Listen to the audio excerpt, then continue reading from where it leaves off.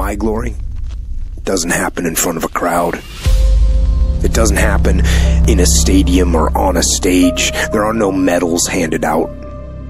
It happens in the darkness of the early morning, in solitude, where I try, and I try, and I try again, with everything I have to be the best that I can possibly be, better than I was yesterday, better than people thought I could be, better than I thought I could be, then claim one victory that no one can ever take away from me, ever. A victory that is earned every single day.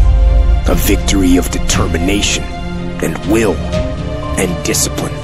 A victory achieved because I will not stop. It's the character of who you are. It's not the title that makes you. It's not the success that makes you. The character defines the success, defines the fame, and it starts right there. Championships aren't won in the theater or the arena. They're won in the thousands of hours in the training room, in the labs, in the 5 a.m. runs, and those